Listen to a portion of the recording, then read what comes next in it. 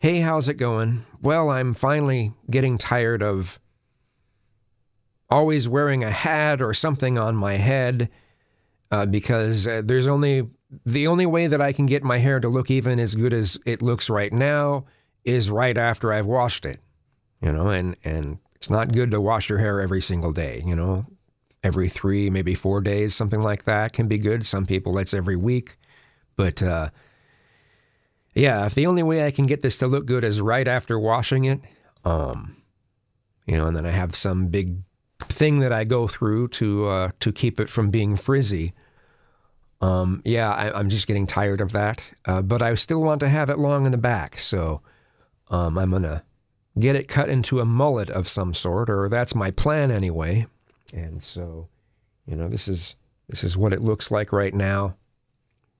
And yes, it's getting thin, but not much I can do about that, and that's what I kind of worry about with the mullet. Can the top of my head, my hair, support having this short and then having it long in the back? I don't know. I'm going to be asking him about it, the barber about it.